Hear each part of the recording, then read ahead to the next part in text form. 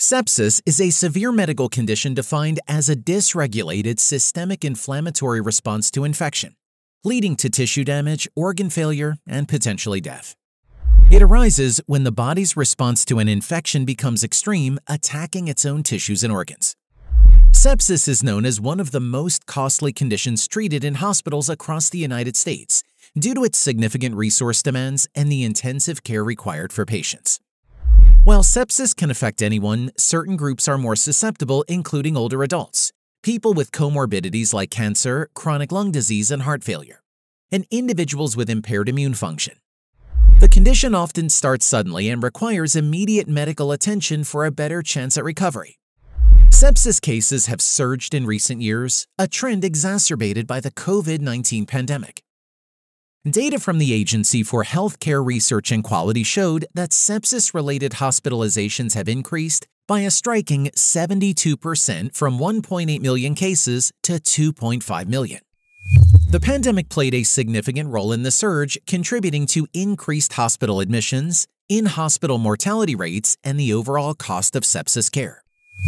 The report titled, "An Assessment of Sepsis in the United States and Its Burden on Hospital Care," highlighted the profound impact of COVID-19 on healthcare systems, emphasizing that patients with a COVID-19 diagnosis were particularly prone to developing severe sepsis. The analysis conducted by AHRQ also underscored considerable disparities and variations in sepsis cases across different demographic and geographic groups.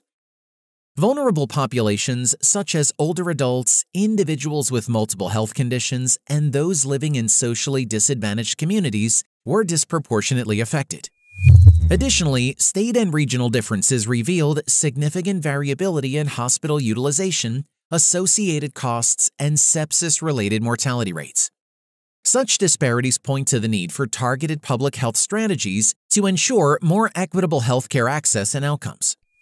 Most sepsis-related hospitalizations began in emergency departments, highlighting the importance of early recognition and prompt treatment to reduce the burden on the healthcare system. The AHRQ report called for continued investment in quality improvement programs and enhanced surveillance systems to improve sepsis care and patient outcomes. Addressing the rising number of sepsis cases will require a concerted effort from federal, state, and non-governmental entities to bolster access to evidence-based treatments and resources.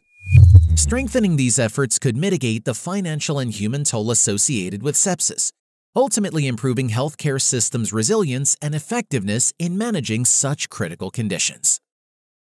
If you want to support the channel, please like and subscribe. I would greatly appreciate it. And there should be some other helpful videos popping up on your screen right about now that I think you will enjoy.